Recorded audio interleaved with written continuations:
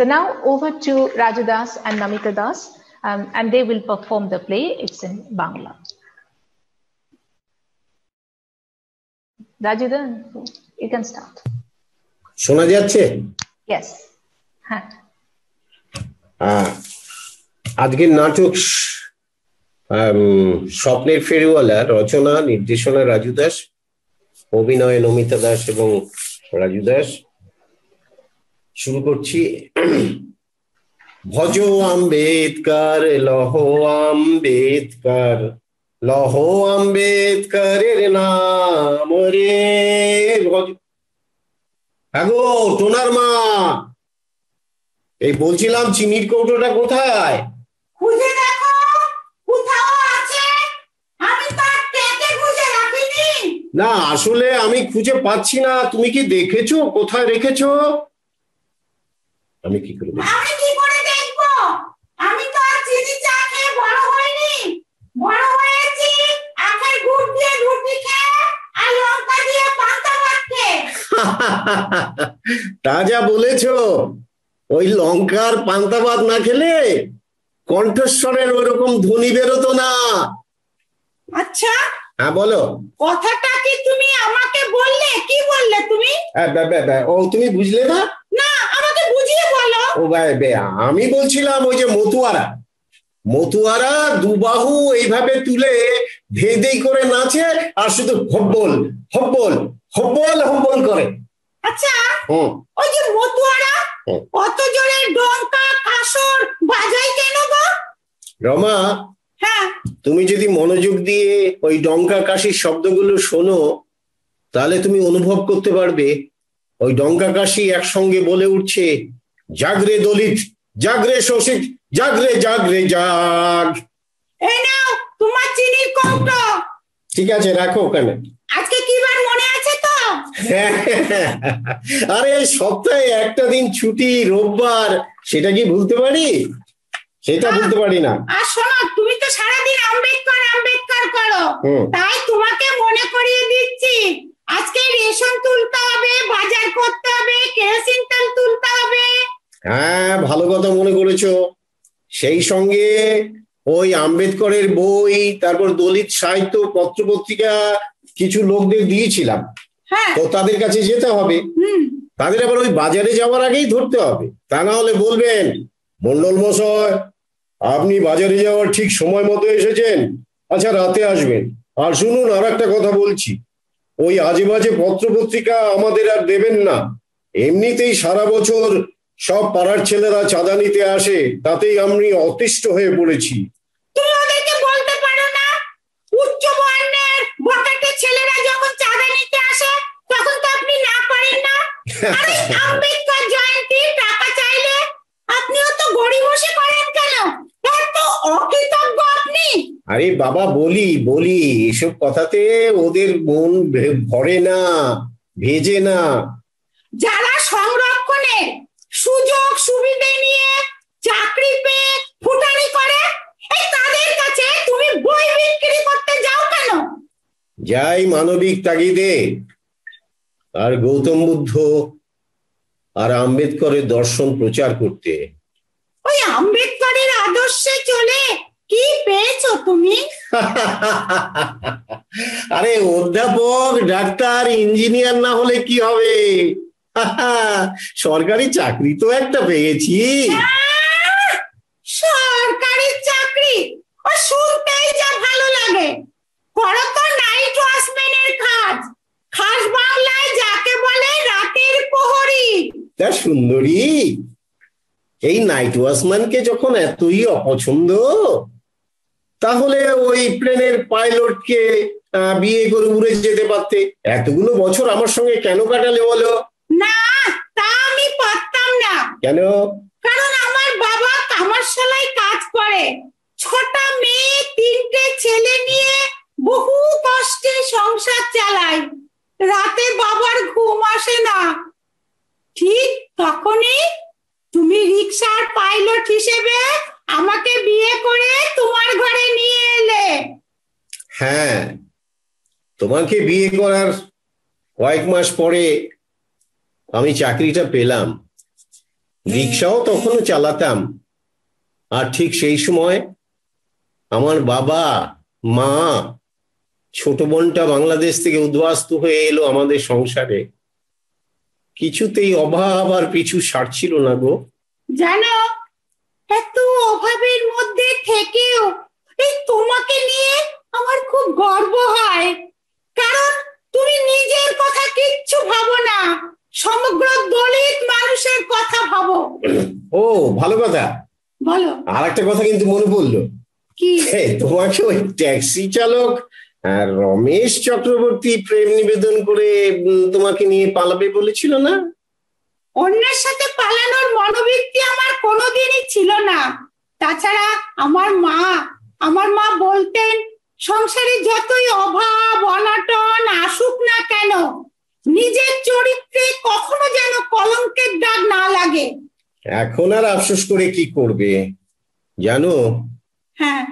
আমার আত্মীয় স্বজন, পাড়া প্রতিবেশী, আমি রিক্সা চালাই বলে, আমি রাতের চৌকিদারি করি বলে কেউ আমাকে সম্মান করে না।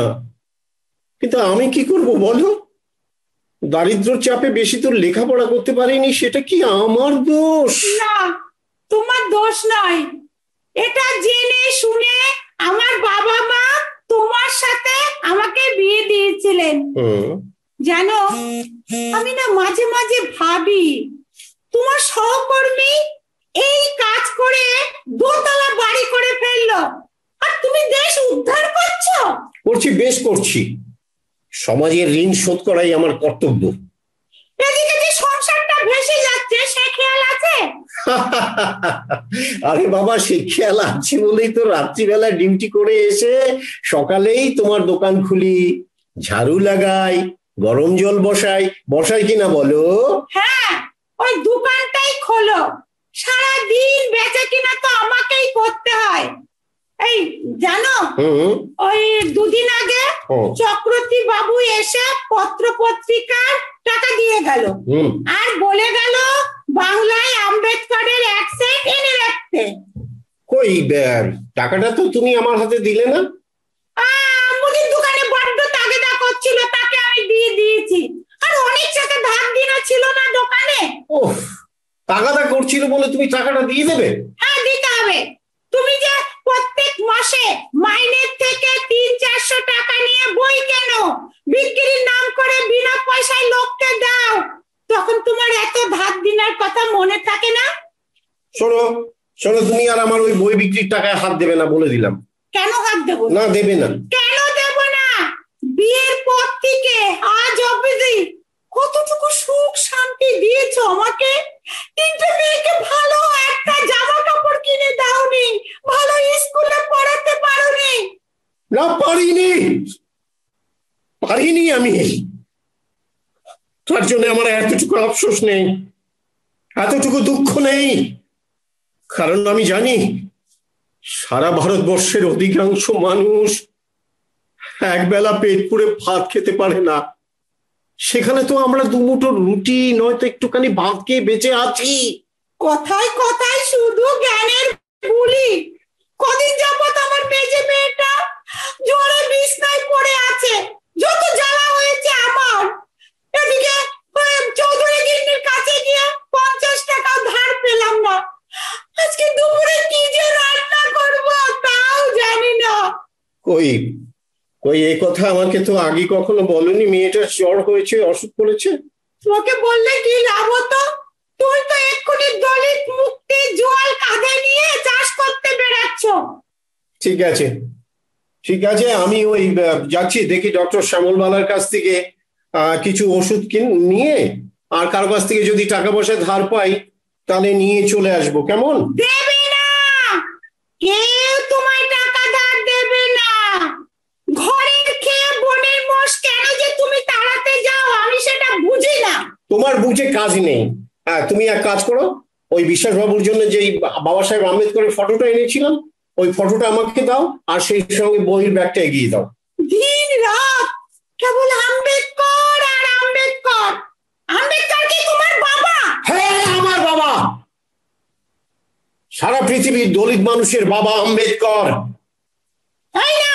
তোমার বাবাকে আমি ছুঁড়ে দিলাম। কি করলে তুমি? তুমি আমার বাবা সাহেবকে ছুঁড়ে ফেলে দিলে? ওগো রমা, তুমি আমাকে মারো, কাটো, যত খুশি বকো, কিন্তু আমার বাবা সাহেবকে অপমান করো না, অপমান করো না। ছুঁড়েছি, বেশ করেছি। ওই মোটা লোকটা আমার স্বামীটাকে পাগল করেছে, আমার সংসার তছনছ করেছে। আমি ওকে ঘৃণা করি। কি বললে? কি বললে তুমি? আমার বাবা সাহেবকে ঘৃণা করো? আমি ওকে ঘৃণা করি।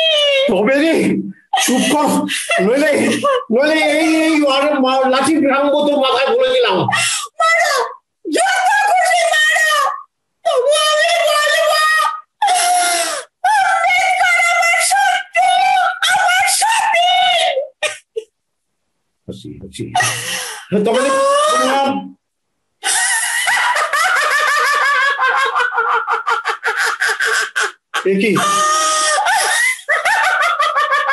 কি তুমি পাগলের মতো হাসছো কেন? ওই দেখো, বাবা আম্বেদকর তোমাদের মতো নারীদ্রোহীকে দেখে হাসছেন আর মনে মনে ভাবছেন এই মানুষগুলোর জন্যই কি তিনি নারী মুক্তির কথা লিখেছিলেন। হিন্দু কোড বিল পাশ করাতে পারেনি বলেই মন্ত্রিসভা থেকে পদত্যাগ করেছিলেন। কি হলো, চুপ করে গেলে কেন? তোমার হাতের লাঠির নিচে নেমে গেল কেন? মারো, মারো, আমাকে যত খুশি মারো, মারো। আমাকে আমাকে তুই ক্ষমা করো রমা, আমি ভুল করেছি, আমি ভুল করেছি। এই তোমাদের মতো পুরুষের যত হম্বি তম্বি সবই নারীর উপর। বললাম তো, আমাকে তুমি ক্ষমা করো, আমি আর কখনো কিছু বলবো না। তাহলে তাহলে এই আম্বেদকরের ফটো ছুঁয়ে প্রতিজ্ঞা করো আর কোনোদিন কোনো নারীকে অসম্মান করবে না। এই আমি বাবা সাহেবের ছবিকে ছুঁয়ে প্রতিজ্ঞা করছি, জীবনে আর কোনোদিন কোনো নারীকে অসম্মান করব না। এবার উচ্চ কণ্ঠে বলো, দলিত জনক বাবা সাহেব আম্বেদকরের জয়। দলিত জনক বাবা সাহেব আম্বেদকরের জয়। জয় ভারতের জয়। জয় ভারতের জয়। নমস্কার।